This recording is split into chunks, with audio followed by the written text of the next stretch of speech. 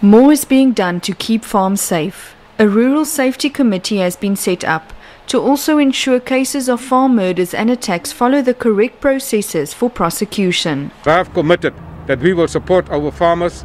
I will be in court.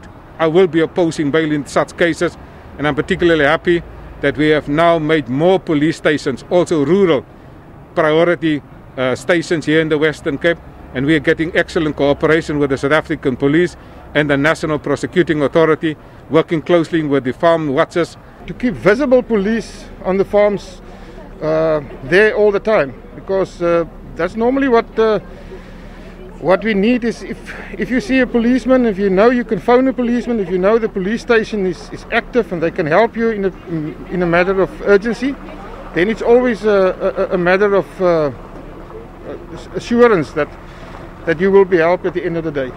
While many farms were still operational during the national lockdown, wine producers suffered a huge knock due to the alcohol ban. Some farmers have had to diversify, but are still facing infrastructure challenges. More and more farmers are starting with citrus and avocados, and they won't be viable for export if transported on gravel roads.